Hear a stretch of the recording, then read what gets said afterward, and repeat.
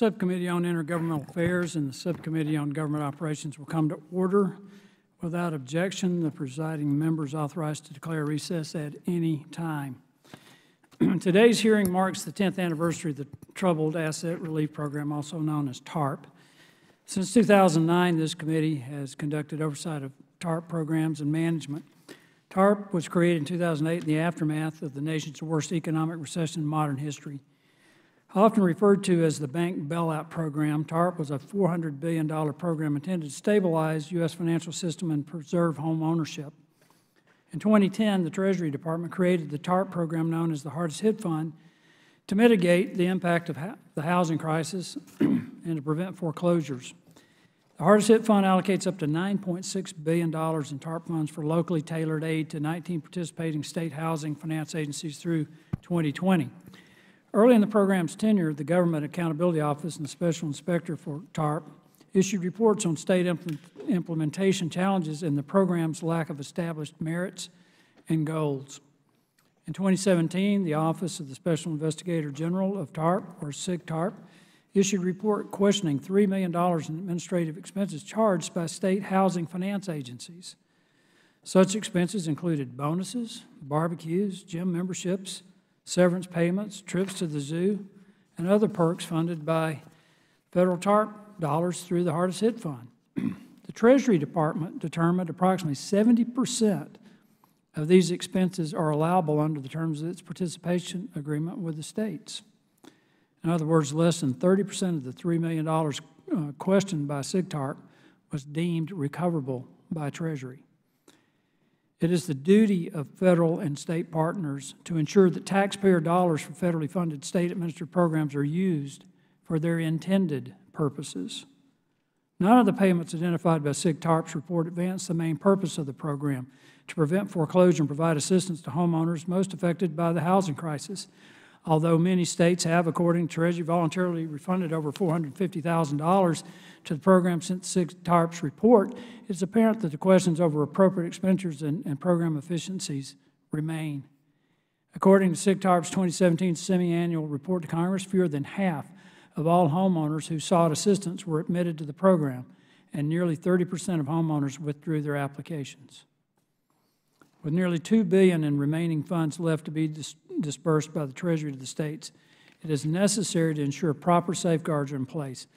I thank the witnesses from the Treasury Department, SIG-TARP, and the representatives from 3 states, including my home state of Alabama, for being here today. I now recognize the ranking member of the Intergovernmental Affairs Subcommittee, Mr. Raskin, for 5 minutes for his opening statement. Chairman Palmer, Chairman Meadows, thanks so much for calling today's hearing, and I want to thank all the witnesses for coming. The Hardest Hit program was set up to provide targeted aid to families in states that were decimated by the downturn of the housing markets, funded by the feds but administered by state governments.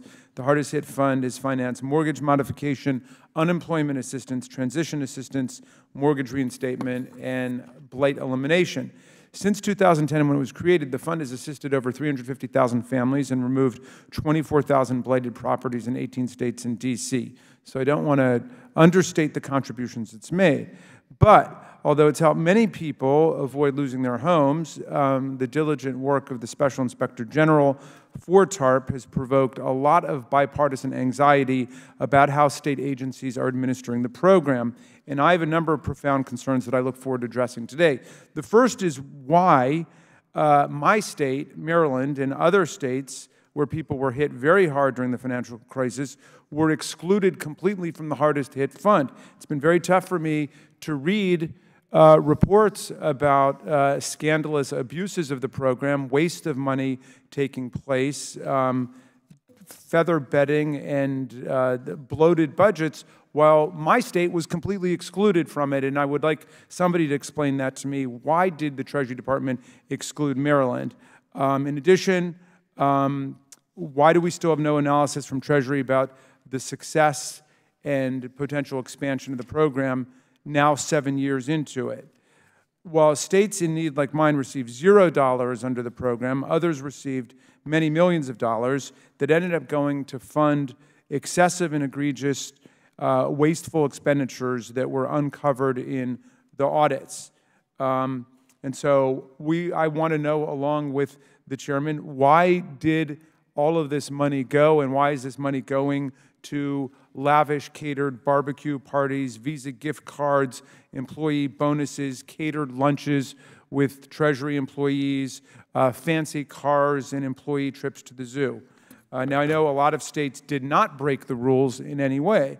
The California Hardest Hit Fund program seems to have the highest rate of homeowner approval, with over 73,000 Americans that have been assisted, with apparently no wasteful expenditures reported. So I look forward today into our digging into the work of the Special Inspector General and her team at TARP, who uncovered the fact that federal dollars meant to help people recovering from the greatest economic catastrophe since the Depression were being wasted on things like a car allowance of $11,000 for a Mercedes-Benz for a CEO. A September TARP audit report found that the Nevada Affordable Housing Assistance Corporation misspent $8.2 million. In 2017, Treasury reported to TARP that Nevada's HHF did not meet its utilization threshold and will have its allocation reduced by $6.7 million. Nevada was the only state participating in the program to have funds cut. The Georgia Department of Community Affairs provided hardest hit funds to only 9,000 homeowners and rejected 2/3 of the applicants. So, Mr. Chairman, there's a lot of questions here that I want us to get to the bottom of today, and I thank you for calling this hearing. I now recognize the chairman of the Subcommittee on Government Operations, Mr. Meadows, for 5 minutes for his opening statement. Thank you, Mr. Chairman. I'll be very brief. Inspector General Romero, thank you so much for being here. It was a pleasure to not only visit your workplace with so many dedicated individuals, but see your leadership, and I just wanted to go on record to recognize that, and thank you for that. Mr. Farmer, welcome. This isn't Raleigh. Actually, if we could operate D.C. as well as we do Raleigh, we might be in a better position. But I want to just say welcome. I also want to acknowledge your thoughtful insight on some of the issues that we may be talking about today in terms of your proactive stance there. I want to acknowledge that and thank you. And then my good friend, Mr. Oglesby, who's actually in the audience. Bill is a constituent.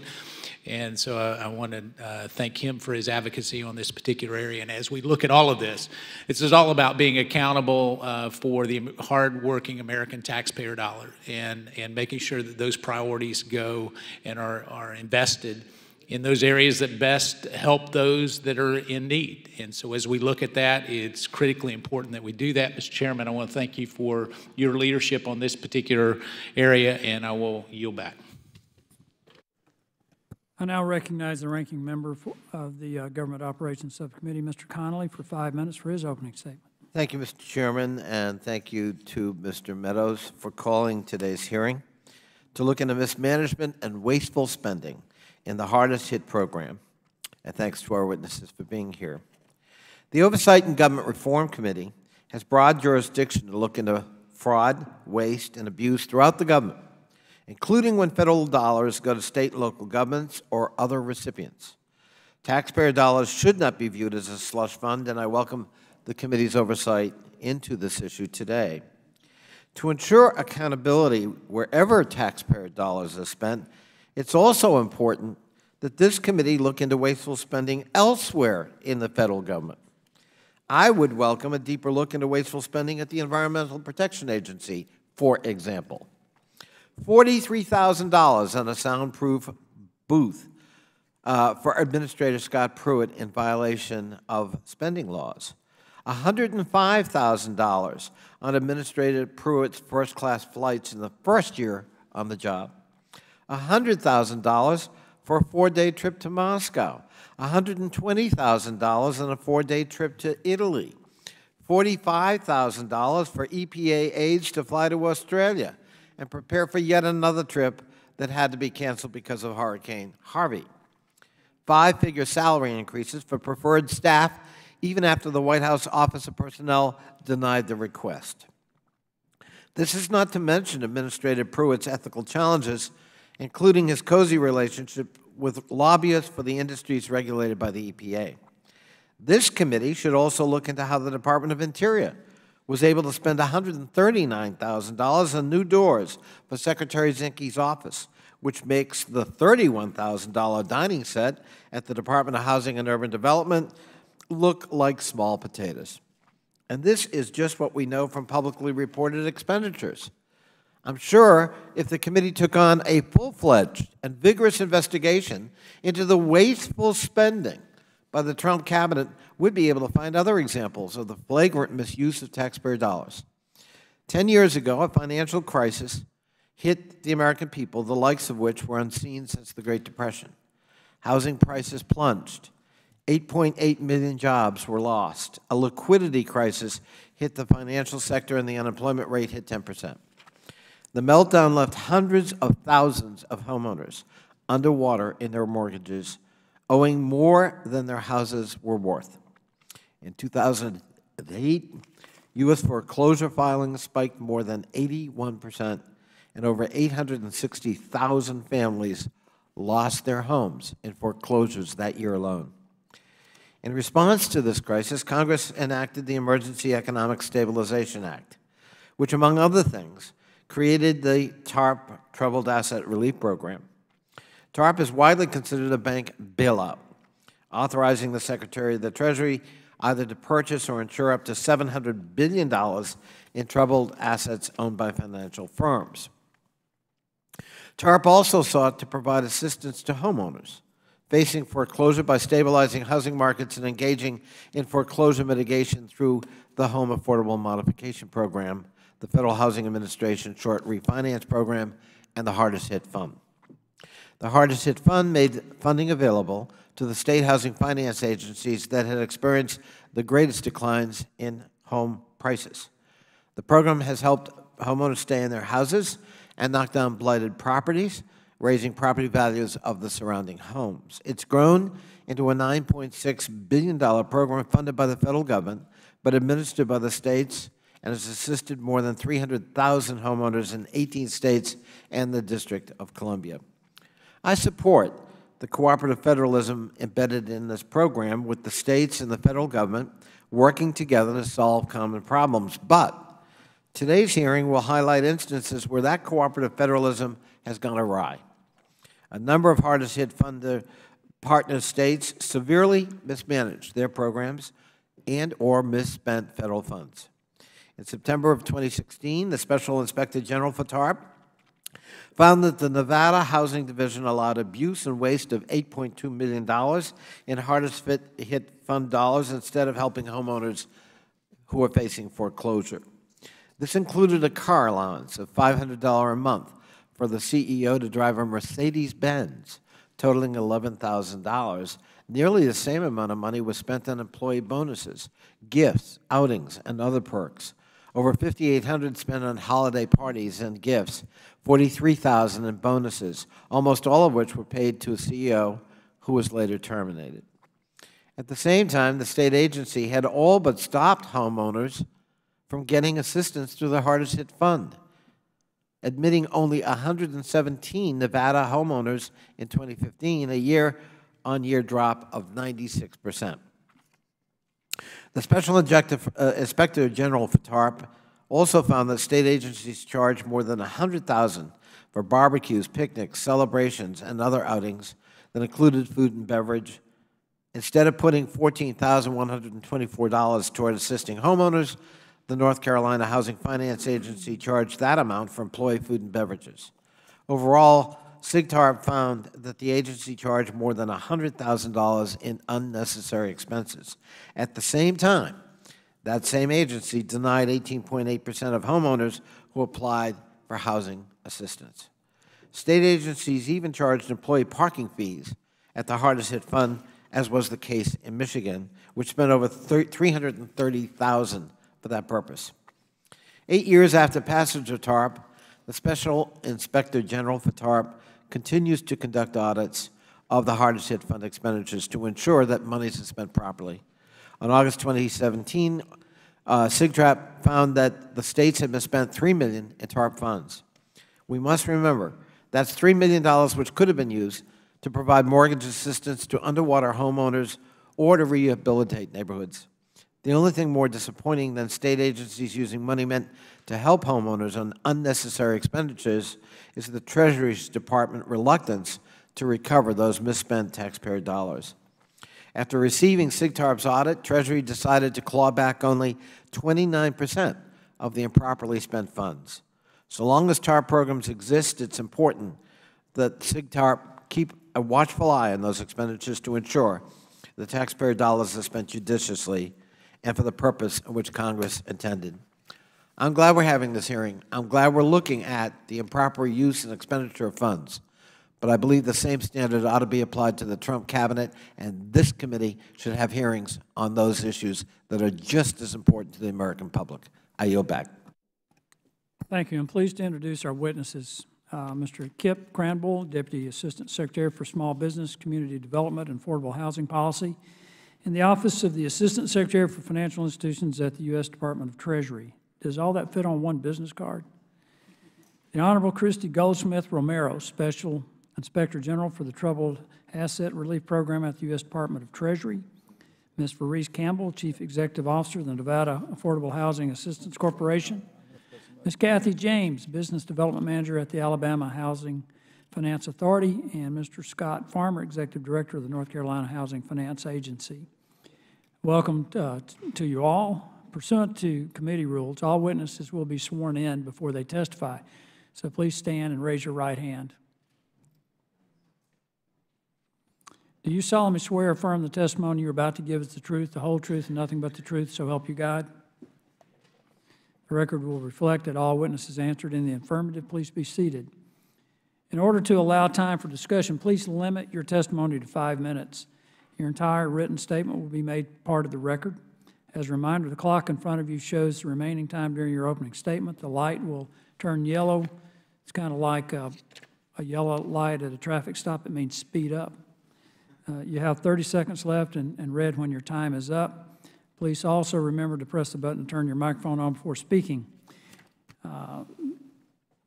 Cranbull, we'll look forward to your testimony. Chairman Meadows, Chairman Palmer, Ranking Member Connolly, Ranking Member Raskin, and members of the subcommittees, thank you for the opportunity to testify today about Treasury's efforts to mitigate the effects of the financial crisis on American homeowners through the Hardest Hit Fund, or HHF. Treasury established HHF in 2010 as a part of the Troubled Assets Relief Program, or TARP, in order to help prevent foreclosure and to stabilize housing markets in states hit hardest by the housing crisis. State housing finance agencies, or HFAs, in 18 states in the District of Columbia were selected to participate, as these areas experienced unemployment rates at or above the national average and/or home price declines of greater than 20%. HHF was designed to give the participating HFAs the maximum flexibility to design and administer their own programs, each tailored to local conditions in their respective communities. As a part of this flexibility, the states have been able to adapt their programs in order to address the changing needs in their communities over time. As of December 31st, 2017, states had assisted approximately 350,000 homeowners and funded the demolition and greening of nearly 24,000 blighted properties in distressed communities. However, the flexibility afforded to HFAs by the Hardest Hit Fund has made Treasury's oversight a critical aspect of the program. Treasury maintains a strong commitment to ensure that the program achieves its goals and that federal taxpayer dollars are used for their intended purpose. Treasury requires each HFA to set specific goals for its HHF program and to demonstrate steady progress towards meeting these goals. Treasury also maintains an ongoing dialogue and works with each of the HFAs to identify and address barriers that would keep the HFA from achieving its goals. Treasury has also conducted more than 100 on-site compliance reviews across the participating HFAs, as well as additional targeted reviews to address specific programmatic risks. These reviews evaluate a number of critical program functions, such as whether the homeowners are evaluated in accordance with the HFA's guidelines, program disbursements and administrative expenditures are appropriate, the information reported to Treasury is accurate, and the HFA's internal controls are functioning as intended to minimize the risk of noncompliance. Treasury takes corrective action when instances of noncompliance arise. This includes, for example, requiring the HFAs to reevaluate homeowners that were improperly denied, to reimburse HHF for improper expenditures, and to strengthen internal controls in order to prevent further noncompliance. In addition to compliance reviews, Treasury also shares this committee and SIGTARP's commitment to preventing fraud, waste, and abuse in all TARP programs, and we certainly consider the recommendations in that regard. Treasury responds to SIGTARP recommendations in writing, and our responses are made available to the public. We work hard to address the concerns raised by these recommendations in a manner that allows the programs to function as intended and in the context of TARP's wind-down. For example, Treasury thoroughly reviewed the $2.2 million of cost questions in SIGTARP's August 2017 report. This involved analyzing thousands of individual transactions incurred by all 19 HFAs dating back to the program's inception in 2010. Following this review, Treasury determined that $656,141 of the questioned cost did not comply with the federal government's cost principles. The HFAs were required to reimburse HHF. For the reasons set forth in our April 6, 2018 letter to SIGTARP, a copy of which has been provided to the committee and is available on our website, Treasury determined that the remaining costs questioned by SIGTARP were allowable under federal cost principles. As is the case with all TARP programs, HHF is winding down. Although Congress authorized additional funding in 2015, the program remains a temporary one. As of the end of April 2018, Treasury has disbursed $8.8 billion, or 92% of the $9.6 billion obligated under HHF. Although HFAs may continue issuing new approvals through December 31st, 2020, most of the states have already begun to close down HHF programs or will do so this year as they exhaust their available funds. This includes California and Florida, the two largest states in the program. Treasury's outstanding commitments under TARP represent just 1% of the $475 billion authorized by Congress. As TARP winds down, Treasury remains committed to robust oversight and monitoring of all of its TARP programs, including HHF. I thank you again for the opportunity to testify today and welcome your questions. Thank the gentleman for his testimony. The chair recognizes Ms. Romero for her testimony. Chairman Palmer and Chairman Meadows and Ranking Member Raskin, Ranking Member Connolly, and members of the committee, I really thank you for the support that you've given to SIGTARP. SIGTARP's a law enforcement agency as well as a watchdog auditor. 415 defendants we investigated have been charged with crimes, including 100 bankers. 349 have already been convicted, 247 sentenced to prison. We've recovered $10 billion from our investigations. That's money going back to the government, to victims, to homeowners. That's a 35 times return on investment on our budget. SIGTARP auditors have identified hundreds of millions of dollars in waste, question costs, cost savings. So I'm grateful that you're examining the Hardest Hit Fund because I've been there for the full 8 years of the program. At the very beginning of the program, Phyllis Caldwell, who's the senior Treasury official who created the program, said to SIGTARP that what they were trying to do at Treasury was develop locally tailored strategies. And she explained this to us as state agencies choose the type of program, the amount of funding, the number of homeowners that they want to help. The White House announced that the program would be under strict transparency and accountability rules, and Treasury promised that they would measure performance. And Phyllis Caldwell told us that meant, are we reaching the right number of people? Are the states meeting their targets? If not, we'll learn and we'll adjust. By 2012, we found Treasury had moved away from that. The senior Treasury official who was in charge of implementing the program told SIGTARP, this is not our program, this is their program. After 2 years, at the height of the recession, only 3% of the money had gone out to only 7% of the homeowners who the program was estimated to help. Treasury just never took ownership of this program or brought accountability. We made bread and butter IG practices, recommendations for best practices that were often dismissed. Some state agencies performed well. And so for low-performing state agencies, what we did was we did data analytics. We talked to homeowners. We talked to whistleblowers. We talked to housing counselors and others. We identified obstacles that could be removed. For example, in Florida, seniors had trouble with online applications. That's not surprising. Or trouble getting documents such as tax assessments. In Georgia, homeowners had trouble because they had to go to the IRS and get a tax transcript within 30 days, which you can't do and which other state agencies don't require. After our reports, some of these obstacles were removed and the performance improved. We found waste and misused dollars, which you've already talked about. Parties, picnics, catered barbecues, gifts, steak and seafood dinners, $500 a month for an executive to drive a Mercedes. I found one receipt in Illinois, $549 at a pizza restaurant, and it said to celebrate HHF funds officially given from U.S. Treasury and to celebrate the name of employee's upcoming wedding. In comparison, Arizona and California, which has the most dollars, spend $0 on food and parties. We applied Treasury's contract criteria. In 2010, Treasury's top lawyer said that under appropriations law, an expense must be necessary to what Congress authorized in TARP. And if a homeowner could get this assistance without it, it wasn't necessary. Well, the federal cost principles that have been talked about today start with necessary, next reasonable, next allocable to the program. And that top lawyer at Treasury warned that if you open this up farther, it's going to authorize an almost unlimited number and variety of expenditures, rendering the TARP law meaningless. And that's what we found: days at the zoo and gym memberships and lawyers' fees to settle discrimination claims and Visa gift cards, custom shirts, building a customer center where most of the customers are not hardest hit fund, moving into a luxury building, $20,000 severance package. But ultimately, every misused dollar is one less dollar for homeowners or to reduce the cost. We found that there were no federal competition requirements that could save money and prevent fraud. We found that blight demolition rose 90% in Michigan, 65% in Ohio, 70% in Indiana. Army Corps of Engineers found asbestos mismanaged. So what are the top threats today in the program? Waste, anti-competitive conduct. In the blight program, corruption, fraud, antitrust, asbestos exposure. These are the types of areas we are investigating and auditing, so we have a vested interest in prevention. Greater accountabilities and controls are needed.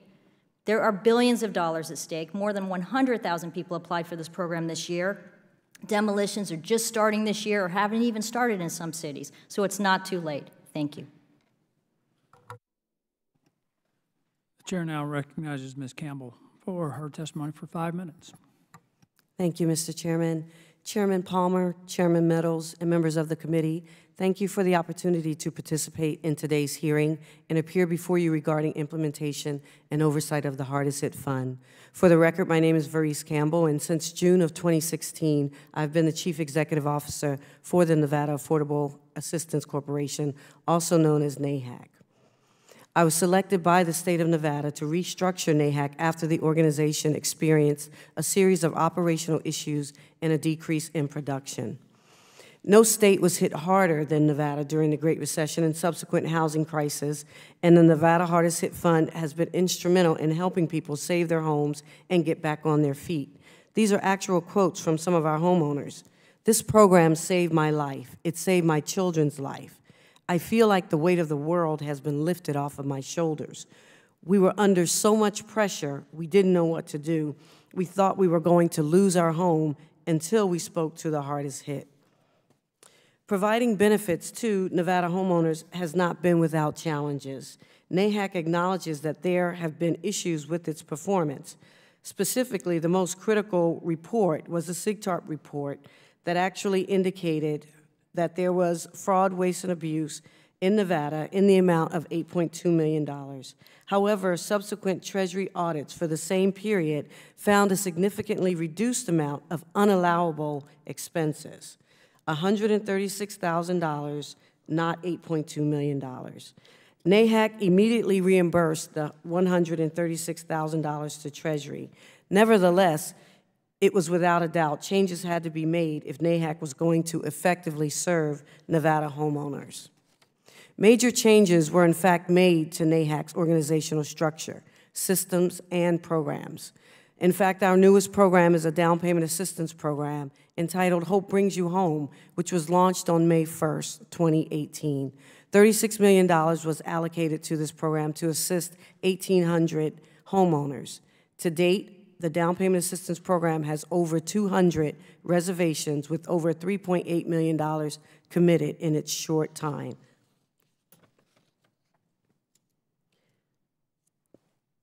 The Nevada Affordable Housing Assistance Corporation has helped over 5,000, almost 6,000 Nevada households to date, and that number continues to grow.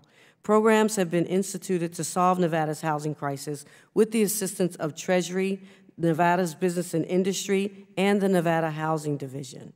NAHAC initially but there were issues with the operations of NAHAC initially, but NAHAC has improved its organizational structure and its operations, resulting in better oversight, transparency, and controls, and increased capacity to help more Nevada families. New management is committed to efficiently and effectively utilize the remaining allocation of government funds to help more citizens of one of the hardest hit states stay in their homes and stabilize Nevada's housing markets. Thank you. Chair now recognizes Ms. James for her testimony. 5 minutes. Good morning. Chairman Palmer, Chairman Meadows, and members of the subcommittees, thank you for the invitation to discuss with you Alabama's Hardest Hit program. My name is Kathy James. I'm the Business Development Manager for Alabama Housing Finance Authority. I also serve as a manager of the Hardest Hit Funds program in Alabama, which we call the Hardest Hit Alabama program. Alabama's introduction to the Hardest Hit Fund began with the notification in 2010. Hardest Hit Funds had already undergone 2 rounds of funding when AHFA was invited to participate in round 3. We quickly began creating our program and program guidelines. We began by reviewing term sheet templates that were furnished to us by the Department of Treasury, which had been adopted by other states in rounds 1 and 2. During the development of our process, close attention was paid to the respective allocations of program funds and administrative expenses. In total, Alabama's allocation is $162.5 million, and 16.75% is allocated to administrative expenses. During the 7 years of hardest hit assistance, the Department of Treasury has approved 12 term sheet changes for the state of Alabama. Our current portfolio of programs includes a mortgage payment assistance program, a loan modification program, a short sale program, and a blight elimination pilot program. More than 6,500 homeowners have been approved and received more than $63.8 million in program dollars.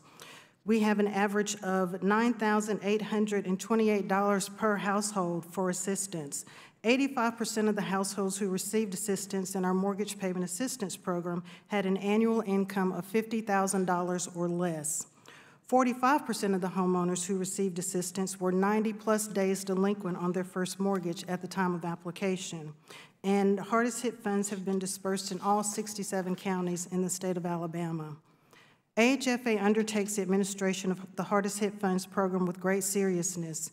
To ensure regulatory and program compliance, Alabama's Hardest Hit program is reviewed on a monthly basis by our internal audit team, an annual basis by an independent audit firm, and since the program's inception, Alabama has completed 5 compliance reviews with the Department of Treasury. The 2017 TARP report asserted that $705 of expenses charged by AHFA to the Hardest Hit Fund was unreasonable and therefore unallowable. All noted expenses were related to hardest hit activities, such as in-house lunches for working conferences, in one instance, lunch with a servicer participating in the Hardest Hit Funds program, and promotional items to 2 homeowners who volunteered for radio and television ads. Alabama contested the allegations and defended the charges. Even so, per the March 2018 compliance review, AHFA agreed to reimburse Treasury $397. The balance of expenses were found to be reasonable. Since notification of Alabama's allocation of hardest hit funds, we have worked to ensure that the program is programmatically sound and funds were not spent unnecessarily. AHFA's commitment to the proper use of hardest hit funds is unchanged. We will continue to provide hardest hit assistance to homeowners across the state of Alabama in compliance with the agreed upon terms in the term sheets and in compliance with federal guidelines. Thank you. Chair now recognizes Mr. Farmer for his questions for 5 minutes. Chairman Meadows, Chairman Palmer, and honorable members of the committee, my name is Scott Farmer, and I'm the Executive Director of the North Carolina Housing Finance Agency. Since January of 2017, it has been my honor to serve as Executive Director, and I'm proud to be with you today representing our Board of Directors and more than 160 dedicated staff. Thank you for the opportunity to share information about one of our most effective programs, the NC Foreclosure Prevention Fund, and its accomplishments on behalf of citizens in danger of losing their homes in the face of a significant economic downturn. The NC Foreclosure Prevention Fund helps responsible North Carolina homeowners struggling with mortgage payments while they search for work or retrain for a new career. Eligible homeowners include those facing foreclosure due to a no-fault job loss, reduction of income, or temporary financial hardship such as illness, death of a spouse, or a natural disaster. The fund also provides housing counseling and assistance to veterans who are transitioning to civilian life.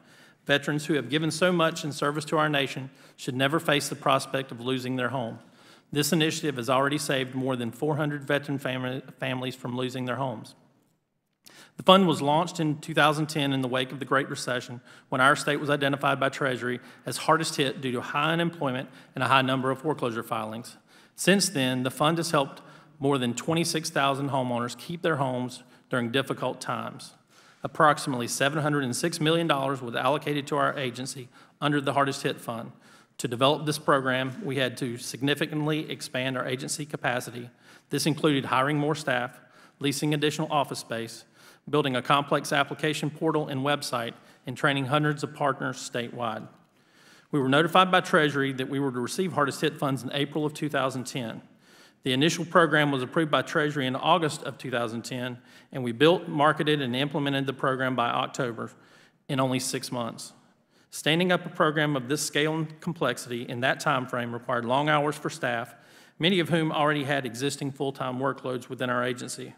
The work is specialized, involved, and stressful when assisting homeowners who were understandably upset at potentially losing their homes. Among the thousands of hardworking families assisted by the fund is a small business owner in Allegheny County who has owned a thriving business since 1998. That changed when the recession hit, and by 2011, he and his wife were about to lose their home. Our assistance enabled them to hold on to their home, and I am pleased to report their business emerged from the recession stronger and recently celebrated its 20th anniversary.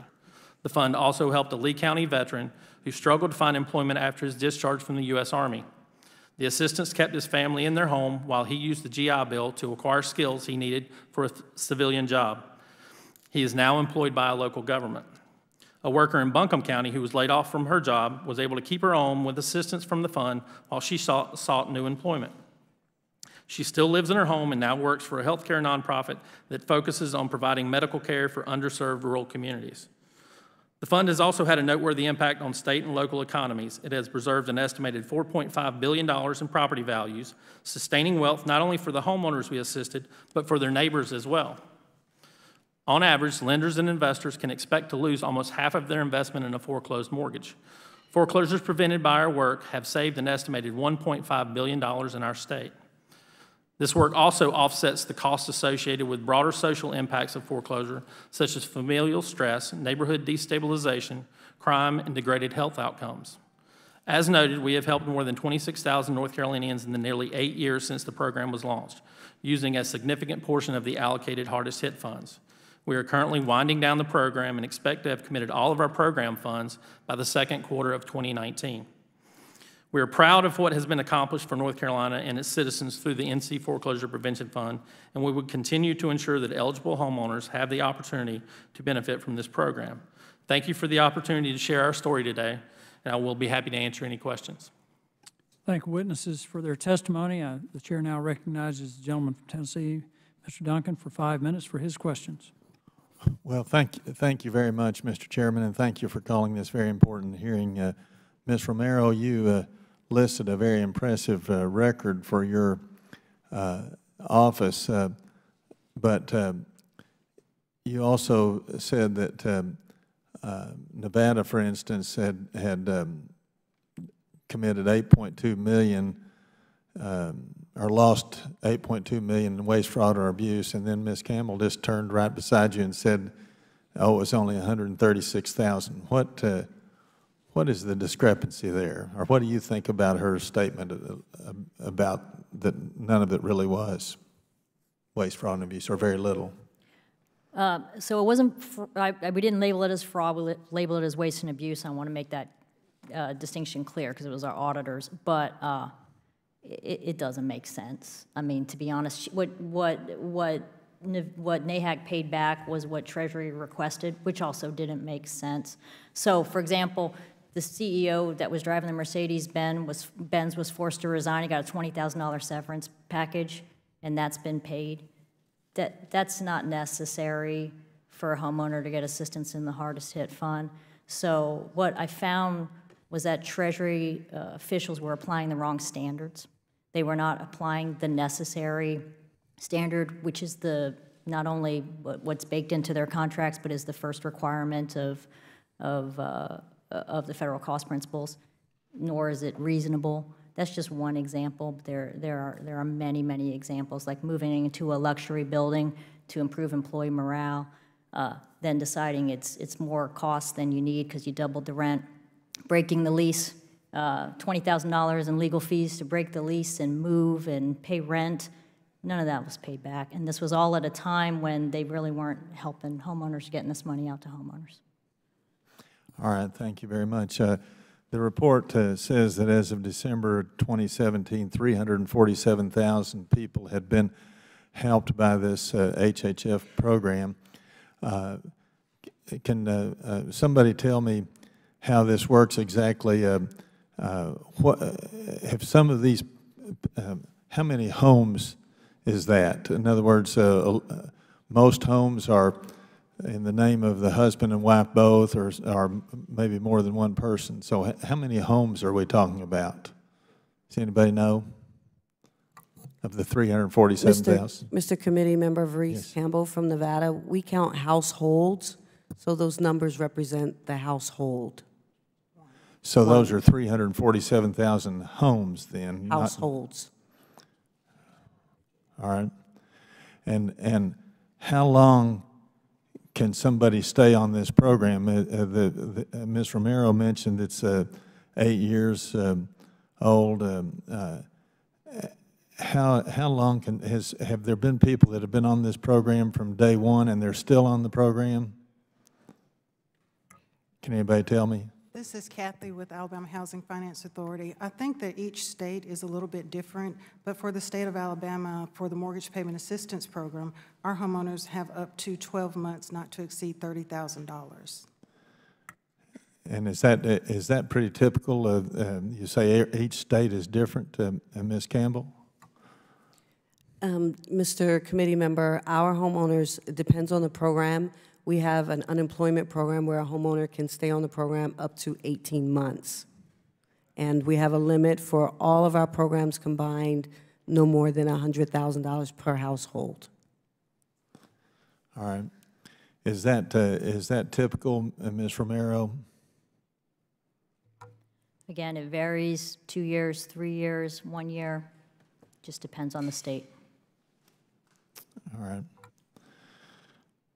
And now, Mr. Cranbull, it says there's $2 billion unspent. Is that correct in one of these reports?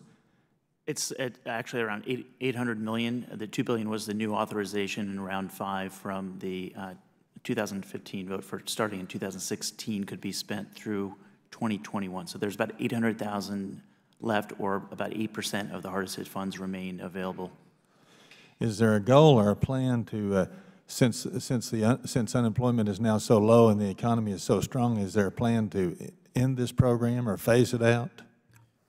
Yes, sir. This program, the applications are available for the those who have dollars. That $2 billion was allocated across the 19 states. So of the remaining funds, that applications may be accepted through December 31st of 2020, and dollars can be put out through December 31st, 2020 if there are any remaining dollars. Certain states have already wound those down, so there are no longer dollars available. So how many of the 19 states have wound down the program?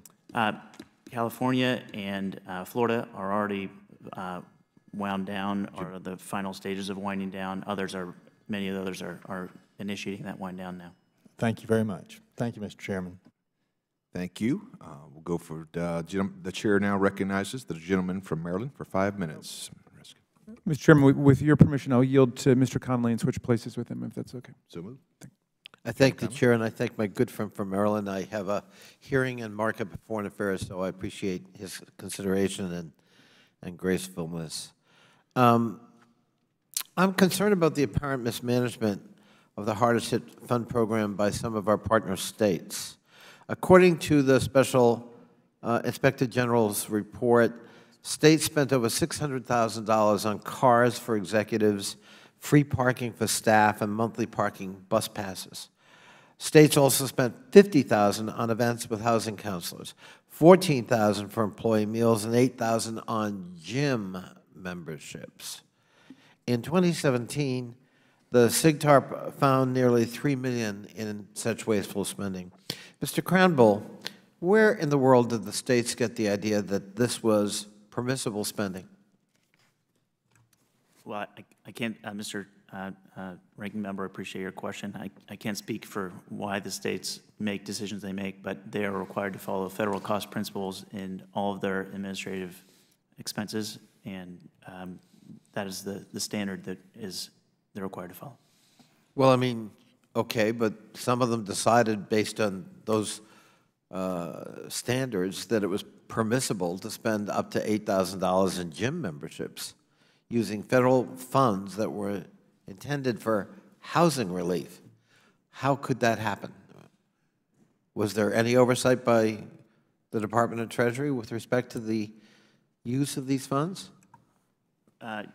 We have conducted more than 100 in-person reviews, and I'm sorry? The Treasury Department has conducted more than 100 in-person reviews with the states to review their administrative expenses. We work with them up front to make sure that there are standards followed, that there are cost principles and compliance platforms are very clear, and we review those with them on the phone frequently if there is any instance. Well, let me ask it differently. I mean, I get all that. We'll stipulate all that. But the fact is, somebody spent money on gym memberships.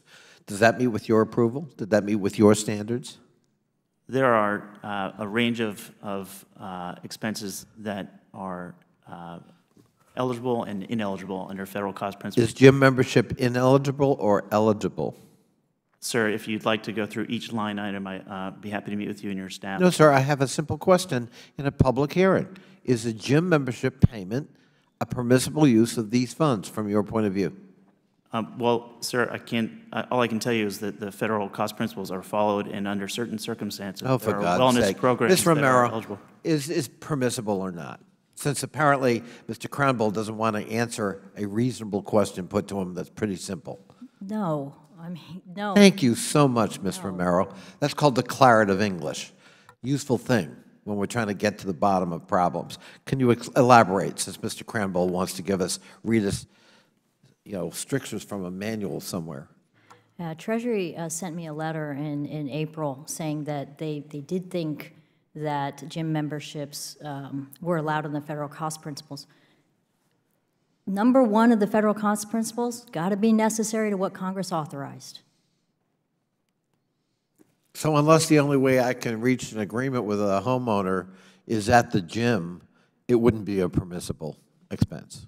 No, and I think that raises a real danger of what could be allowed. Right. Well, and listening to Mr. Cranbull's convoluted answer, right here, right now, I've got more concerns than I had going into this hearing because apparently we're not clear. And no wonder states are, approving expenditures that clearly to any common sense witness would not be allowable because of this kind of fuzzy guidance. The Treasury Department, Ms. Romero, since Mr. Cranbull is not going to be cooperative in answering, I'll ask you. The Treasury Department only sought to recuperate 29% of the money that was misspent or wasted. Is that acceptable from your point of view, and why only 29%? No, it's not acceptable. We worked hard to look at this. We didn't substitute our own judgment. We applied the federal cost principles. There's a long history of applying the federal cost principles. They apply to every grant. This is just standard IG work. So no, it's not acceptable. And I also want to say, when he says this program's in wind down or that there's not $2 billion, there is $2 billion remaining to be spent. The numbers that he's talking about is what's gone out of Treasury's door, but it's not been spent. So when he says California is closing down, California has $334 million to be spent. Very helpful. Thank you, and thanks for the declarative answers. I yield back. Thank you, Mr. Conley. I will take a few minutes to follow up with some questions and then yield some time to Mr. Raskin. What actions, if any, did your agency, Mr. Farmer, take to address the concerns raised in the Special Inspector General for TARP's report? Yes, thank you, sir. Excuse me, immediately following the release of the report, our agency made the decision to repay a portion of those costs related to meals, primarily because there was a number of charges in there that we could have spent an inordinate amount of time debating back and forth whether or not it was allowed or not allowed. So we decided to repay the meals immediately. In addition to that, we hired a third-party audit firm we brought them into our office, had them look at the expenses, look at the categories and how we were categorizing expenses to give us advice to help us address any questions related to those expenses highlighted in the report. In addition to that, we also revised our travel and expense policies based on that guidance. In addition to that, we also provided all of the same records to Treasury. They did a similar review. While we did not agree with everything that was included in the initial report and the categorization of some of the categories, we respect the role and responsibilities of SIGTARP in reviewing it. And so we tried to get back to the place where we knew that the expenses, so we had better guidance moving forward so we would not make expenses or charge things that may not be allowed under the federal principles. Treasury did their additional review, and we have since repaid all of the dollars that have been requested of us to repay. When did your agency decide to return those funds to the Treasury? Excuse me? Why did your agency make the decision to return those funds to the Treasury? For the initial amount, we actually had made the decision prior to the release of the report for some of the expenses. We had reviewed it and recognized some of those were questionable, and we were better off to repay than to, again, debate each and every fee. The other fees we repaid in March following the exit interview with Treasury. We paid an additional $5,100 at that point in time. Have you received any guidance or training to your agency received from the Treasury on the use of administration funds? Have you had any kind of correspondence or any kind of guidance from the Treasury? We have received guidance over time from Treasury at different points. They were in our office, I think it was 5 times over a 7-year period with on-site reviews. The administrative expenses were not an issue at any of those reviews. They have since provided some additional guidance regarding the federal principles, and again, those have been what we reviewed and instituted across the board for this program. So their primary communication means is just visiting on site? Is there any other ways they communicate with you?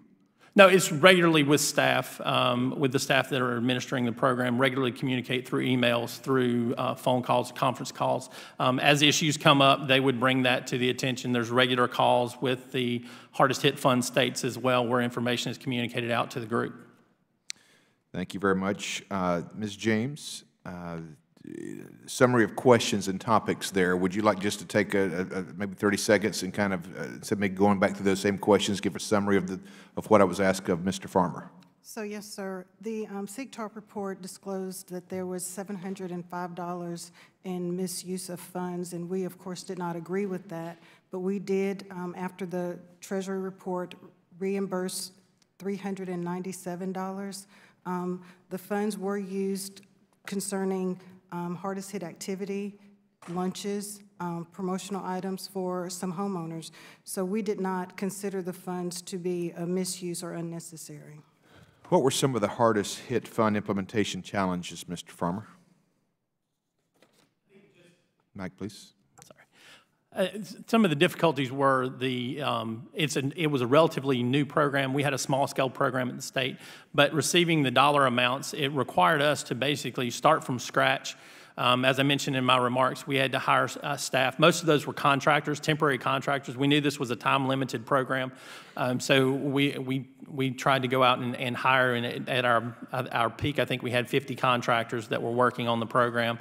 We continued to maintain that same staff. It was a statewide program, and we've got a really large state with 100 different counties. We had to work with partners across the state. We held events as we were rolling out the program. We had to educate all of the partners on what the program that was going to be, and then figure out a delivery vehicle to get that out to the homeowners. It required, we built in-house, we built a database system for the portal, as we refer to it, for intake of the applications, that not only our partners but also homeowners had the access, so that, whether they were computer savvy, they had that ability. If they needed to go to a counseling agency, we made sure they knew there was a counseling agency available. So it was really just the size and scale of the program initially, and knowing that there was a great need, and it was not an area that our agency had a lot of expertise in. We're used to providing the affordable housing as opposed to saving the affordable housing, but it was a challenge that we took on. It was something the state needed at the time, and so we were glad to step into that role, and it certainly has been a learning experience for us. Thank you, Mr. Farmer. The chair now recognizes the gentleman from Maryland, Mr. Raskin. Mr. Chair, thank you very kindly. Ms. Romero, we've got some information indicating that that your office, the Office of the Special Inspector General, found information that led to 4 criminal charges against 415 people and 349 criminal convictions, with 247 people sentenced to prison. So that's not just taking the office out for lunch. What kinds of activities were taking place there? And is this just in the hardest hit fund, or is that in TARP overall? Thank you for that question. TARP overall, so 100 of those are bankers. A good number of them are their bankers, co-conspirators. So we're talking about bank fraud. There's about 88 people who've gone to prison for scamming homeowners in TARP housing programs. So there's a number of things related to the crimes that we're looking at. So the kinds of waste, fraud, and abuse that you identified in the hardest hit program afflict the other programs under TARP as well? Well, I think in terms of the TARP housing programs, we've found people who've tried to scam homeowners. The other ones are sort of program related, like bank fraud related to TARP banks. Okay. So, Mr. Krempel, let me come back to you. But, there's some suggestion that Treasury, if not washing its hands of what goes on at the state level, is somewhat indifferent or lackadaisical about it. Is that right? I mean, do you basically just trust the state authorities to implement this in an efficient way with integrity? Thank you for your question, Mr. Ranking Member. We work with the states and have conducted more than 100 in-person reviews. I can't speak to what SIGTARP's methodologies that they use are. However, our reviews are incredibly detailed. We look at each expenditure to make sure that they're complying with. Have you followed through on all the recommendations that were made by the Special Inspector General that came out as part of her report? There are 2 reports that are outstanding and we're still reviewing, but other than those 2, we've replied to each line item recommendation that the Special Inspector General has provided in writing, and that is available to the public. When you say you've replied to them? We have written a response letter with each line item. Right. But I mean, of course, what we're interested in is terminating the underlying practices that are wasting public resources that should be going to people who are in need. Right. We certainly are appreciative of that and are very focused on making sure no waste, fraud, or abuse occurs. We follow federal cost principles along with every other federal program. It's a standard. I mean, I guess, you detected some frustration in Mr. Connolly's response to you, but I also detect a certain kind of passivity about the enterprise, that we follow the principles and we stand by the law and so on. I mean, one expense that I think would make some sense is to bring all these people in from the 50 states to have a big meeting and say, here are the principles and here's what's going to get you sent to jail. And we're very serious about enforcing this because it's the public's money and it's people who need it. And I'm just curious about what kind of high-octane intensity you're bringing to the task of enforcing integrity within the system. Sure. We have have had several annual meetings to share best practices and certainly review compliance procedures. Anytime there's an instance of called into question, we work with the states to augment those and to strengthen their internal controls. With respect to Ranking Member Connolly's question, the federal cost principles allow for healthcare platforms for employees of the health and wellness programs, and gym memberships do fall under that. Okay. Ms. Romero, do you feel confident that Treasury has responded positively to your recommendations and is implementing them in order to crack down on the waste, fraud, and abuse and get the money to the people who need it?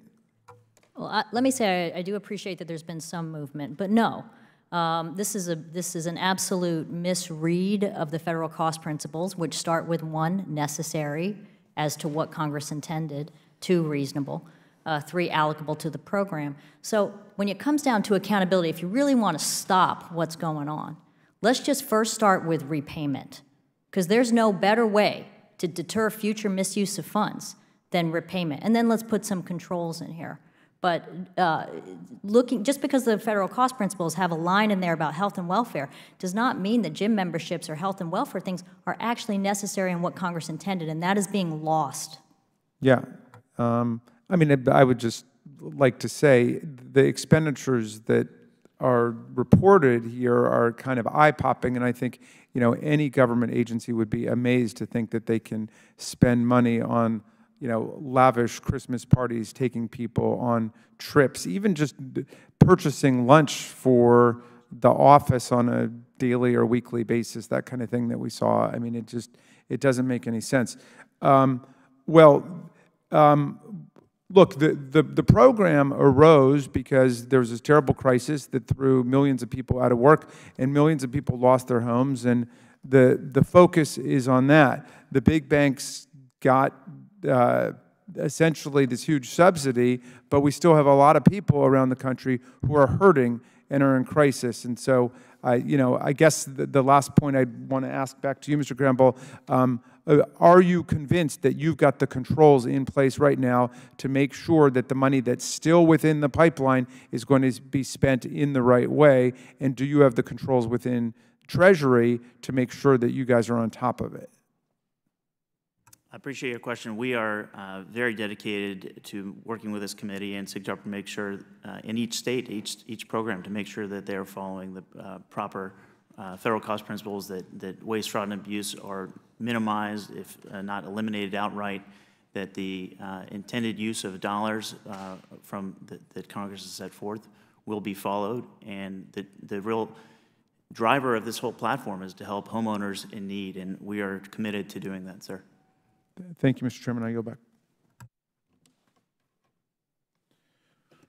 I thank the gentleman. I now recognize myself for a few questions. Mr. Cramble, you testified that you've expended $8.8 billion of the $9.6 billion. Is that correct?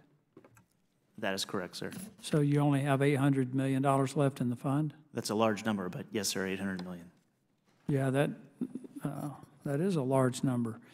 But it also indicates that the program is virtually shut down. It is wind down. We have less than 1% of all dollars from TARP, a $475 billion program left to deploy. Yes, sir. Ms. Romero, is that number consistent with what the IG has found?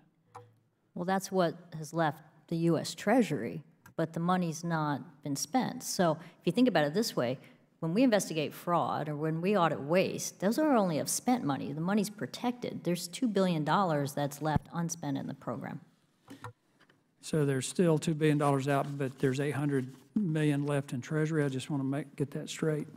Yeah, for my purposes, whatever's sitting in Treasury is nice and safe and secure. Whatever is out there and it's going to be out there in the future, which is $2 billion, that's what I've got to watch out for.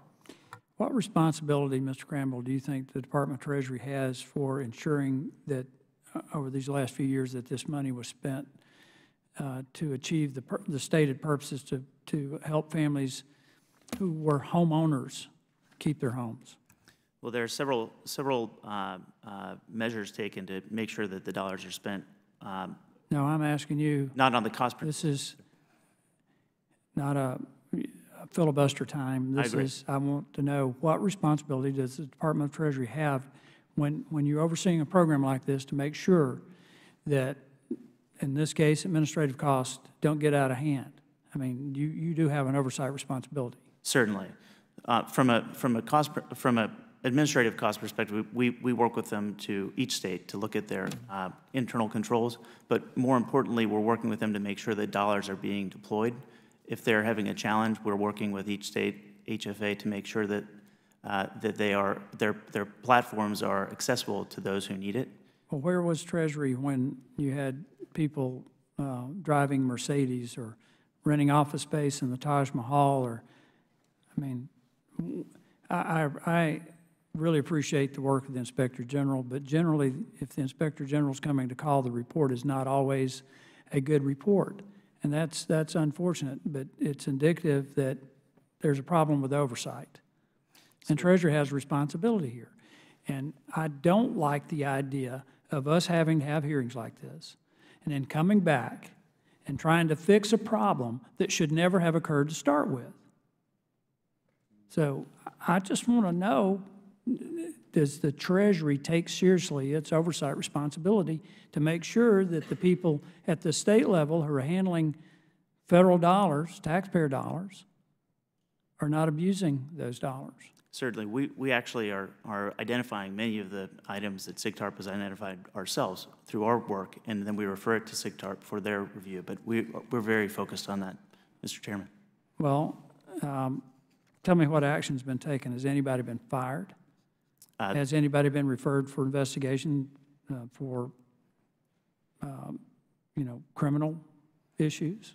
There are many cases where we have required the states to replace their management teams to make sure that, in the case of Nevada, for instance, we worked with their HFA to ensure that proper accountability was occurring and that He was forced to resign and paid $20,000 in severance. I mean, for crying out loud, is there anything that he could have done that would have gotten him fired?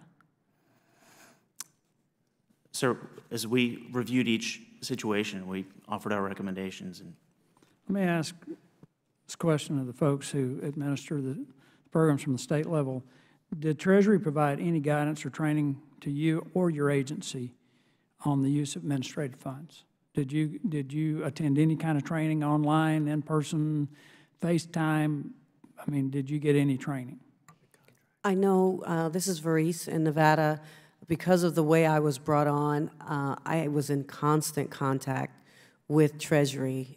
Prior to me coming on, I did read correspondence where Treasury and SIGTARP both, as well as the Housing Division, had expressed some concern. Nevada's situation... But you didn't get training. You did not attend a training session. I mean... No, actually, I came in the door with training because I was walking hand in hand with Treasury because I came in after the problem was discovered. All right. How about you, Ms. James? I wouldn't say that we received training. We did receive guidance via the agreement that we signed, but in terms of FaceTime, it was always discussed at our summits, but training per se, I cannot say that. How about you, Mr. Farmer? I would agree with Ms. James. That was the same. That was Mr. Romero, is that a problem if you're charged with handling hundreds of millions of dollars? Is that adequate training? No. Let me ask you this. On Ms. James, you guys had $35 million for demolition, and you repurposed $34 million of that. You spent $1 million of it and only demolished 3 houses since 2014. I hope you didn't spend $1 million on it because I think for $1 million I could have gone in there with a sledgehammer and a wheelbarrow, and in a 4-year period, Mr. Raskin, I probably could have done that and would have gladly done it for $1 million. What do you think, Mr. Raskin? No doubt. That drives me crazy. Prior to this job, I ran a think tank and I also worked in the private sector and an engineering, couple of engineering companies, and I had my staff do a little research for the Birmingham area, and the average cost of to completely demolish a house, it ranged from $5,000 for a smaller home to $15,000. At $15,000, that's 67 houses that should have been demolished for $1 million. Now, if you want to look at the median, 10,000, that's 100 houses. You demolished 3 houses. Let's say that's $45,000. Let's say they were the toughest ones to take down and haul off. What happened to that other $955,000? The state of Alabama does have allocated $1 million to the blight elimination program. We've actually only dispersed $38,000 for those 3 properties that were demolished. So you've got $962,000 in balance? Correct. That is correct. All right, on that, I'm not going to get into what the local responsibilities are for those houses, but I would point out that if these are homes that were previously owned and the mortgage is defaulted on, and there are tax liens on them, which is typically the case. I know in Birmingham, there are at least 16,000 abandoned buildings. There's 25,000 or so in Jefferson County that have tax liens on them. Is there any responsibility that the local municipalities have, or any opportunity for the municipalities to take ownership of these homes and dispose of them? We have worked very closely with the City of Birmingham as well as their land bank in terms of trying to get them up and running on our pilot program for the blight elimination product that we were offering. We reached out for the pilot program to 2 cities that we knew were in great need of assistance. We reached out to the City of Mobile as well as to the City of Birmingham. The City of Birmingham did submit an application, although the application was never completed. We've not heard from them. Our last conversation with the City of Birmingham was January 29th. We had conversation with a part of their new executive committee. They do have a new mayor in the City of Birmingham, and Mr. Roberts did reach out to us, and we had conversation with him in January, but we've not had a response from his office. One of the problems that, potential problems that I see in some of these programs, particularly the demolition, is that the state agencies ensure that there's an open bid process for that type of work, so that you don't have a single source contractor, no bid rigging, no brother-in-law contract sort of thing. Ms. Campbell, I'll start with you and we'll just go in order. Are those, do you have those insurances in place? Would you be actively involved in monitoring the disbursement of any money to make sure that there was a fair and open bidding process? Thank you, Mr. Chair. Actually, the TARP released an interim report where they identified a weakness with our policy and procedures. When I came on, it was like restarting the organization all over again. And although we got multiple bids, we did not follow a specific RFP process. And that was one of the takeaways that we took back after TARP recognized that, is that we're taking a look at all of the policy and procedures and seeing how we can tighten them up. Well, Ms. James, considering only 3 houses have been demolished in 3 years, I don't think that's an issue yet. But when you do start expending that money, I highly encourage that. Mr. Farmer, do you have an oversight program in place to make sure that contracts are fairly bid? Well, we are not actually operating a blight program. That's not one of the ones that we run in our state. Will you? No, we do not have an intention to run a blight program at this point. Okay. Ms. Romero, in your investigation of how funds have been handled, you've been looking at administrative costs. Have you also had an opportunity to look at not just the blight programs, but other areas where contracts have been let? And do you have any insight into whether or not these are getting adequate oversight? So in my opening statement, I identified one of the top threats as anti-competitive conduct, and we're actively conducting audits and investigations. And I will just say this: our investigations are criminal investigations run by special agents at TARP. They are confidential, so I'm not at liberty to discuss those, but I will say it's a real issue. It's a real issue in this program. I want to go back to you, to Mr. Cramble, and I'm being a little generous to myself in the time, but I think this is very serious. I think we all take this seriously. The thing that disturbs me more than anything else, and this is particularly true in Alabama, Ms. James, that there were people out there who lost their homes, who were eligible for this program, but only 24% of Alabamians were able to get help from this fund. That's the 3rd lowest in the country. And it looks like new homeowners were given preference over existing homeowners. And from my perspective, the whole point of the program was to help people who own their homes to be able to stay in their homes. We don't make a distinction in Alabama new versus existing homeowners. Our program is open to applicants who have suffered a hardship prior to their application of the program. We do have a significantly high withdrawal rate of applications, but that's because the process is so impossibly complex and cumbersome. We I mean, have it's some of worked- the same things that Ms. Romero's already testified about in Georgia and other places. What's the national average? Wasn't it like 80-something% of the new homeowners got approved? Yeah, you're talking about the down payment assistance program. Yeah, Yeah. that's like 88%. 88%. 88% compared to like national average in the 40s for homeowners. Well, we're in the wind-down stage of this program, but from my perspective, particularly in Alabama, it was a failure. When 2/3 of the people who needed help couldn't get help for whatever reason, that's a failure. Mr. Cranville, I want to go back to you. How does Treasury go about monitoring these programs? I want to get back to the oversight. Well, I want to make it clear that every identified case that of waste, fraud, or abuse, we've reclaimed every dollar that was. But you only reclaimed $400-something thousand out of $3 million. Sir, I can't speak to the standards that others have reviewed. However, at Treasury, in our program at HHF, we have reviewed each one, and we've reclaimed each case. There's a case that did not meet federal cost principles. We can't just decide, although things might sound improper, we have to have a standard, and that standard is the federal cost principles that we follow, sir. And every time those have been violated, the dollars have been fully reclaimed. So none of these things, well, I won't say none of them, but it took SIGTARP bringing this before you to identify this.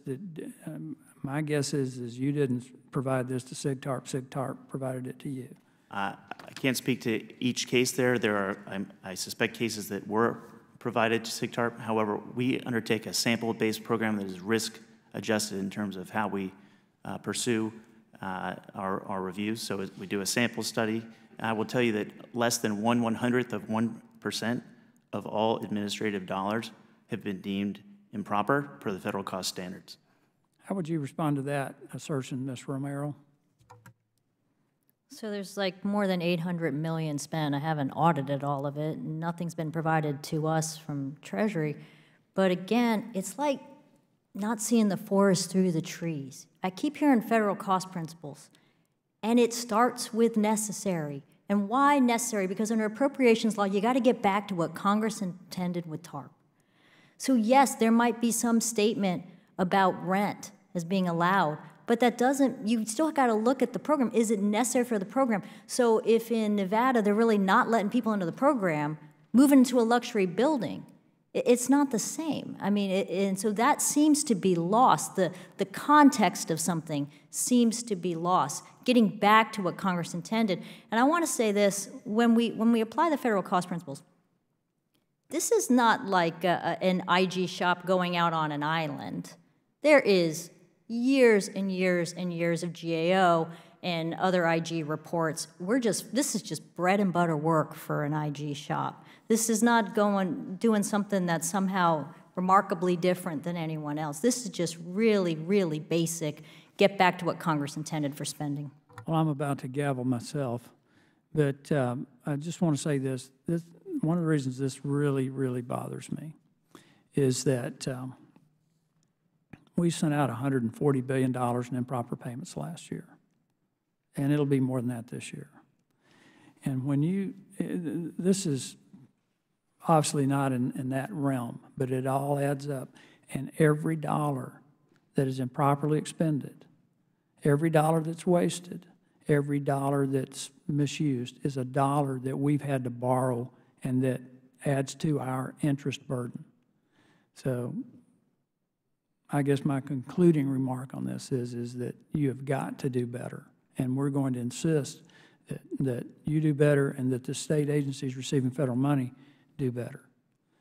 With that, I recognize Mr. Grothman, the gentleman from Wisconsin, for 5 minutes for his questions. Right. You guys have about $2 billion left in the TARP or overall in your programs. Is that right? Is that what we have here? Those are the unspent funds. Correct. What year was this program originally established? With 2010? 2010, yes, sir. 2010. What do you plan on having happen with that $2 billion? So to be clear, the $2 billion is the amount that was appropriated as an extension of the program. Congress extended the program through an additional $2 billion in 2015 with dollars made available in 2016. They go out to the states to be spent at the state level, deciding how they should help homeowners most.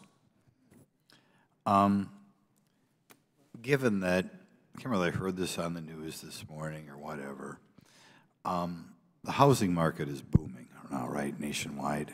I mean, in general, housing costs are up everywhere. Do you think it would be appropriate to take these funds back now, or and you know, kind of what the chairman said, vice chairman said, give them back to the Treasury? Is it necessary that we help anybody else in this program? Mr. Vice Chairman, we at Treasury are administering a program put forth by the Congress deemed necessary, and if the states are unable to use those dollars at the end of 2021, they will be returned to Treasury and what would happen if we grab the money now? My understanding is there would have to be a change to the federal. Right. If we would change the law, and say we're not going to send any more money to the states, what bad thing would happen? Mr. Vice Chairman, states are utilizing dollars they believe are needed. If they cannot use them, they will return them. But we're broke, kind of getting back to what the chairman said. We're broke out of our mind, okay? Now, I know if you send money to states, they will always find a way to spend it, ultimately. But, I mean, the question I have is, given that the housing market in this country right now is booming like never before, I am told, do you feel it is necessary to send many more of these dollars to the states? What would happen if we didn't? What would happen if we'd say we're taking them back and we're giving them back to the Treasury or whatever? Mr. Vice Chairman, I think that question might be best for the states. We are solely allowed to administer the program you've set forth for us. You can't make any observations on the program you're administering? Your mind is a blank. To your point, sir, the states have found plenty of uses for the dollars. Just out of curiosity here, there's a general lack of urgency in this whole building upon spending federal dollars. Does anybody on the panel know what % of the federal budget we're borrowing this year? Just out of curiosity, we have 5 informed people here. You want to guess? Ms. Campbell, how much of the budget do you think we're borrowing this year? We'll call on you. Mr. Vice Chair, I do not care to guess. Thank you. Nobody's going to, 22%. That's kind of high, isn't it? 22%. I mean, you know, we got to, okay, well, we'll give you some questions here that are prepared. Which state housing finance authorities perform better than others, and what do you attribute their success? Well, Mr. Vice Chairman, I would say that the states have utilized the dollars most quickly, have performed the best. States like California, Florida. However, their performance is really probably best gauged over time, and history will decide that, sir, after the program is completed. Define success in these programs. We've helped more than 350,000 homeowners and demolition and green 24,000 blighted properties.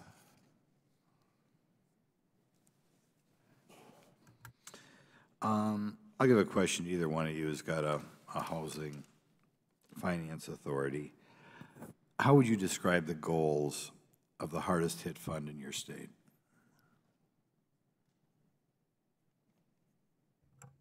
I think the goal for North Carolina was to try and help as many folks as we could during the economic crisis, and recognizing that there was a real challenge with the high foreclosure rates that were not anything we had ever seen before, and trying to help as many families as we could. And help them how? Help them out. In our case, there was a number of different programs we operated. The primary one was the mortgage payment, where we would make their payment while they were out of work or had reduced work, and while they were being retrained for their job. So it was basically getting them back on a good footing, bringing the mortgage payment current, getting them back to where they could remain in their homes. Okay, I'll ask you, because you're from North Carolina.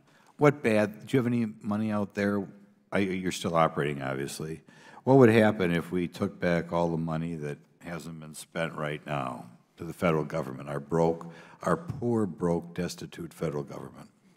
If you took that back the money, we would basically have to shut down the program sooner than anticipated. Right now, we anticipate closing it out the second quarter of next year. So we would have to close it out, at whatever point that the state recovered the dollars. So what it would amount to would be fewer households that would benefit from the foreclosure prevention. How are housing prices in North Carolina right now? They're doing really well. We're a growing state now, so obviously the economy has turned around. If housing prices were booming like they are in North Carolina in 2010, would they ever in a million years have thought up this program? No, sir, I do not believe they would. Right. We'll say the same thing. Ms. James from Alabama, do you want to, if I gave you the same questions, what would you say? We definitely enjoy the use of the hardest hit funds in the state of Alabama. We have helped several homeowners actually maintain home ownership. If for some reason the funds were withdrawn from our state, I do believe that there would be some people that would actually go into foreclosure. There has been a turnaround in our state, but removing the funds would cause some families to actually go into foreclosure. How are housing prices in Alabama? Housing prices are doing well in Alabama as well. If housing prices were booming like they are now in Alabama, like they were in 2010, do you think ever in a million years Congress would have begun such a program? I would have to agree with North Carolina. I don't think so. It's more than enough time, so I thank the chairman for giving me an extra 20 seconds. My pleasure. I thank the gentleman for his questions. Now recognize the ranking member, Mr. Raskin, for follow-up. Mr. Chairman, thank you very much. Mr. Kremble, but I wanted to come back to something I started off with that's still bugging me, which is why is Maryland not part of this program? What about the states that have been left out? Does hardest hit refer to the states, or does it refer to the people who were the victims of the downturn? Mr. Ranking Member, the decisions on what states were eligible to participate in the hardest hit fund were made under a set of criteria developed by a prior administration. If you would like, my team and I would be happy to come in and sit down with you and run through those criteria and talk about the other programs that Treasury has that are helping the state of Maryland. Well, are you actively reconsidering those criteria? I mean, it seems like there's a lot of money that's being wasted in other states, and maybe it's not necessary there, but we've got parts of Maryland that were just devastated and demolished by the crisis. So, I mean, is that something that's under active consideration with you? We do not have authority to change the criteria at this point, sir. The changes are to which states are eligible are well, why not? The criteria was set forth. The program is closed to. But it's a matter of administrative discretion, right? It was not built into TARP itself. Sir, I can't answer that specifically. I'd be happy to work with my team and well, sit down do you know of a Supreme Court case called Shelby County versus Holder? I do not. But in that case, the Supreme Court said it basically cut the heart out of the Voting Rights Act because different states were being treated differently. And here's a program that has been set up by the Department of Treasury where some states get the benefit of it and other states are completely excluded from it. And you know, if there's billions of dollars that are sitting around that still haven't been programmed, I would like you to reconsider why all these other states, including my own, were roped off from it. Vice Chairman Raskin, my understanding is that legislation required that the funds had to be committed by October 2010 for the eligibility. Again, that was a prior administration. We can go through that with your office and my staff, if you'd like, sir. I would love it if Treasury would present us a legal memorandum analyzing whether you've got the authority to include the large parts of America that were excluded from the program. But yes, I would very much appreciate that. Let me just ask you one other question, Mr. Kremble, and then I want to go to Nevada for a second. But whose job is it to coordinate and oversee the hardest hit fund within Treasury?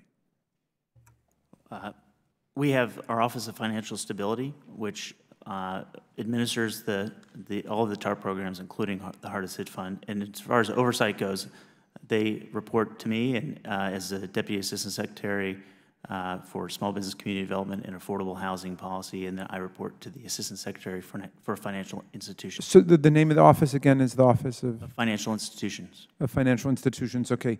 And so, so is there a director of the Office of Financial Institutions, or? Assistant Secretary. Assistant Secretary, and who's that person? Assistant Secretary Christopher Campbell. Christopher Campbell. So is he the person who's really in charge of it on a day-to-day basis? Sir, the program is administered by the Office of Financial Stability, and their Chief Financial Officer is day-to-day working with overseeing the team. What I'm trying to get the sense of is this somebody's job at Treasury where they're focused on this massive program, you know, with billions of dollars to distribute, or is it just part of somebody's portfolio of 10 or 15 different things they do? We have a team that is specifically focused on this program, as well as this Hardest Hit Fund program specifically, and then there's also a team of overseeing the overall TARP programs. We have roughly 30 folks who oversee that platform. Okay. So administer the platform too. Okay. So the buck stops where ultimately, if something goes wrong in the program, who within Treasury is the person who says, we really need to make big changes in Nevada, or we need, you know, we need to revolutionize what's going on in Alabama because the money's not getting to the people? Whose job is that? That specific job would fall to our Hardest Hit Fund team and program director for that, and then that would be elevated to say, we want to make you aware of this. We are going to recommend a change. For instance, in the state of Nevada, a new program was just put into place in April of this year to make sure that those dollars are spent properly. Okay, so let me come to Nevada, Ms. Campbell. Wait, now, I understand you're part of the new regime. You're not part of the people under whom there was a lot of waste and fraud and abuse. But to what do you attribute the problem that plagued the program before you got there? Thank you for the opportunity to answer that question. I think there were multiple issues that I identified right off. The first thing was that there was really no systems in place that would create a strong foundation to administer such a program. I mean, the program was massive. The second thing was staffing. There were people, they had a great resume, however, they came from the banking industry, and I think that's where some of the misunderstanding of how to interpret certain guidelines came in. They were coming from private sector. And then also, I think... Would you just elaborate that point? You mean they were accustomed, you're talking about like the gym memberships and the freewheeling spending and so on? Yes. For example, I'll take lunches. And I think for one of ours, there was a staff member who was pregnant and they bought a baby gift. Well, that might be appropriate if you're in private practice, but it's not appropriate under in government, everybody kicks in their $10 or whatever, right? That's how we do it. Right. But you're saying they were just writing checks. Right. I think that there was just a complete misunderstanding. And then also, as it's demonstrated here today, there's certainly I guess, a difference of interpretation between SIGTARP and Treasury. It would be most helpful to the states if we had some uniformity there. So, I mean, even coming on, it was difficult. We hired a CPA firm as well, and we get this large super circular, and it's left to interpret, so. Okay. I yield back. Thank you very much. Thank the ranking member. Ms. Romano, I'm going to give you the last word on this, and I'd just like to hear from you about what you think we need to do from this point on. Yeah, I think there needs to be greater accountability and greater controls. I mean, I went up and I just so you know, I met with Secretary Mnuchin, and he said, you got to recover all this money. And I said, look, we don't recover it, that's up for you. And then I met with Treasury's General Counsel. I think people in Treasury need to sit down, they need to reread the federal cost principles, and they need to look at the first page, which says necessary. And it goes beyond, we can talk about federal cost principles all you want, but it comes down to appropriations law. Federal government, you cannot spend money unless Congress authorized it. That's what it all comes down for. And so that's why the necessary provision can't be left out. They need to go back and read this memorandum by their own general counsel. They need to go back and take a look at all of this. Because what I've not seen in Treasury's work papers is that determination about what's necessary. That idea that if in California hundreds and thousands of people can get this help without this kind of expenses, without lunch every week, or it's not necessary. And so if you go back and look, Secretary Geithner said, much to the chagrin of a number of congressmen, can't use this money for legal aid, can't use it for broad housing counselors. But we know a lot of people get into this program through legal aid or through general housing counselors, but you can't charge it.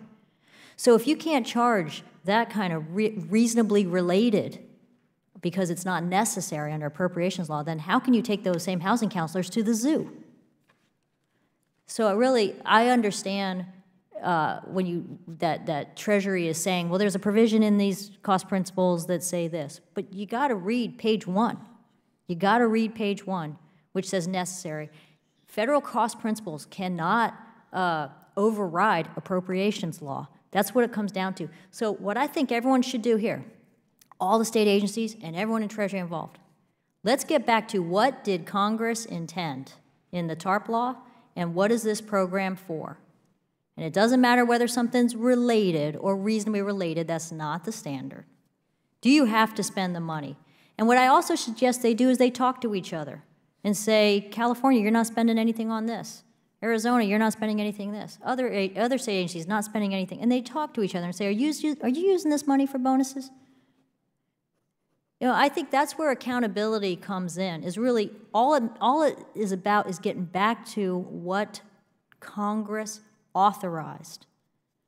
And if they do that, and if they talk to each other and they work something out, then I think it'll be back on track, but there's got to be controls in there. It shouldn't be just left up to each state. Well, my concluding remarks on that is that, first of all, you have to take seriously what Congress intends. That's true of every federal agency. And if Treasury doesn't take it seriously, then the state agencies may or may not take it seriously, but very likely they won't even know what those criteria are. That's my whole point about the lack of training. I think when the Treasury or any federal agency is overseeing money that is sent down to the states, there has to be a clear understanding of the parameters within which that money can be spent. Now, some of the money, as Mr. Raskin pointed out, and that of others have pointed out, were spent on things that anyone with any common sense would have known that if it wasn't just plainly wrong, it was definitely in the gray area. And I think Treasury has a responsibility to monitor that. That's an oversight responsibility that you have. And what I'd like for you to do, Mr. Cramble, is when you get back to Treasury, I'd like for you to submit some changes to some suggested changes for the guidelines. I think on our end, as members of Congress, we've got to be more diligent in making sure that our instructions are clear. That when we're hemorrhaging funds like we are with deficit spending, we can't afford to waste another dollar. So with that, I just would say there seems to, in my opinion, there seems to be a lack of seriousness and commitment to help the hardest hit homeowners keep their homes and to prevent those abandoned homes from becoming blight on cities. And we can't, I don't know what we can do to go back and fix what's already been done, but I guarantee you we're going to pay attention to what happens going forward. And I think, Mr. Cramble, that Treasury needs to inform everybody of that. I think the Inspector General, SIGTARP, has done a good job on that, and I think they'll be happy to let you know when those things are getting outside the lines. With that, I thank our witnesses again for appearing before us today. The hearing record will remain open for 2 weeks for any member to submit a written opening statement or questions for the record. If there's no further business, without objection, the subcommittees stand adjourned.